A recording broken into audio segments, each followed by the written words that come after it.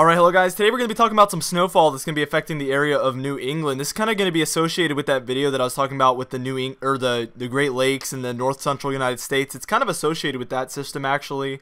It's just kind of south of it. Now we're going to be looking at our futurecast radar here. This is the HRDPS model, and this is the high resolution Canadian model, and I really like this model. I use it a lot.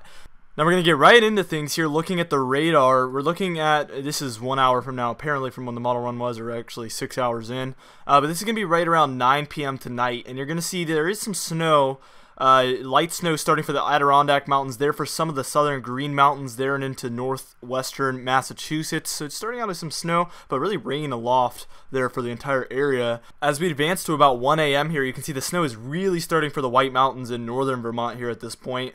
We're getting some of those pinks and greens even for the Adirondacks. I really think they're going to get more snow than this model is showing. With the high elevation, they usually really overperform with storms like this.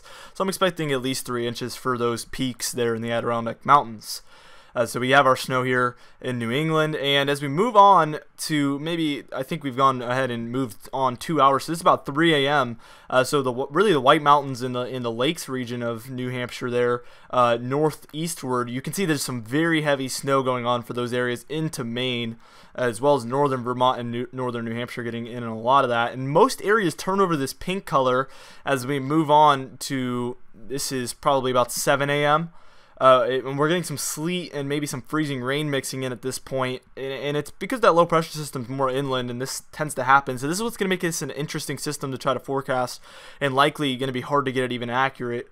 But we're going to obviously give you our best forecast possible. But this is a very tough system to forecast with those pinks going on.